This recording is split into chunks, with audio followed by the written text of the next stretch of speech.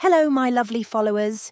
Today, I'm excited to share with you a brand new recipe for preparing stuffed pastries that are both easy to make and absolutely delicious. Before we dive in, if you're new here, don't forget to subscribe to my channel and hit the notification bell so you never miss out on my latest recipes. Now, let's get started. First, we'll begin by preparing the dough. In a mixing bowl, combine 2 cups of flour with a pinch of salt to enhance the flavour. Add 1 tablespoon of oil and gradually mix in water while kneading until you get a smooth and soft dough. The dough should be soft enough to handle, making it easy to shape later on. After kneading, let the dough rest for a while to make it more pliable. Once the dough is ready, divide it into equal portions and roll each piece out on a floured surface using a rolling pin. Aim to keep the dough thin but not too thin so the pastries turn out light and crispy. Next, heat a large pan over medium heat. Once the pan is hot, start cooking each piece of dough until it turns golden on both sides.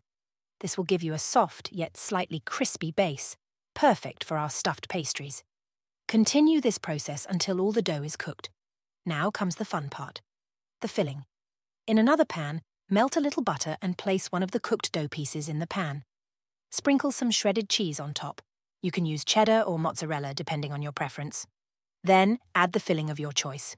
Sautéed spinach, grilled chicken, or even roasted vegetables. Place another layer of cheese on top to ensure a rich, melty texture. Fold the pastry into a half-moon shape and press gently to make sure the cheese melts and the filling stays in place. Then, cook the stuffed pastries in the pan over low heat until they become crispy and golden brown on the outside. Once the pastries are done, serve them hot to enjoy the full experience of the crispy outer layer and the melty, flavorful filling. These stuffed pastries are perfect for any meal, breakfast, lunch, or even a light dinner. I hope you give this recipe a try and enjoy its amazing flavors. Don't forget to share your results with me in the comments. And if you liked the recipe, make sure to subscribe to the channel and hit the bell icon for more delicious and easy recipes. Thank you for watching, and I hope you have a day full of great flavors and happiness. Enjoy your meal.